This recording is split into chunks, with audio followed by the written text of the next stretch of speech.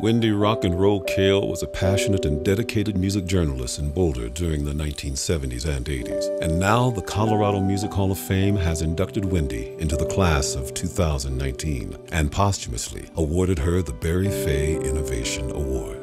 Wendy Kale is the first journalist to be inducted into the Colorado Music Hall of Fame, and her dedication to and support for the Colorado music scene is worthy of that honor.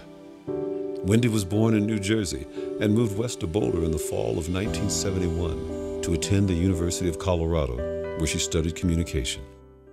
She was candid with friends in admitting that Boulder's reputation as a hotspot for emerging music and art was the main reason she selected CU Boulder as her university of choice.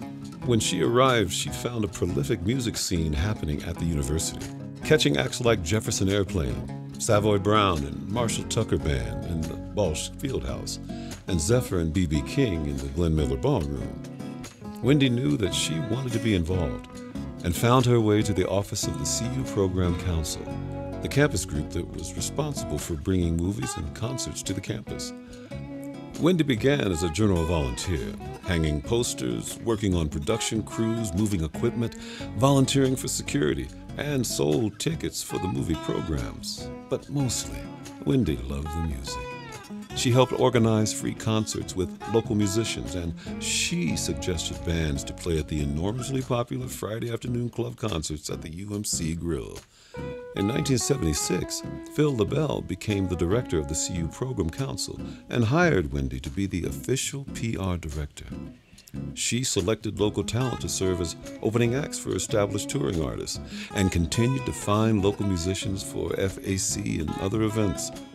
Among bands she helped in their early days were Big Head Todd and the Monsters, The Samples, The Subdudes, Chris Daniels and the Kings, and 16 Horsepower, to name just a few. In 1986, Wendy was hired to write a music column for the Colorado Daily.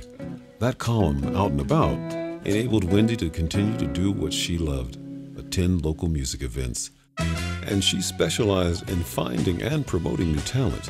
And many emerging artists of that time credit Wendy with giving them the boost they needed. When E.W. Scripps Company purchased the Colorado Daily, Wendy was one of 3 or 4 who were spared the inevitable purge, and her work began to appear regularly in the Boulder Daily Camera.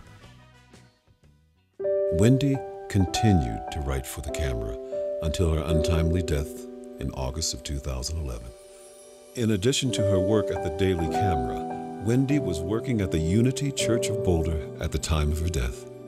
She worked helping to develop materials for the church's outreach and was beloved by the staff and congregation.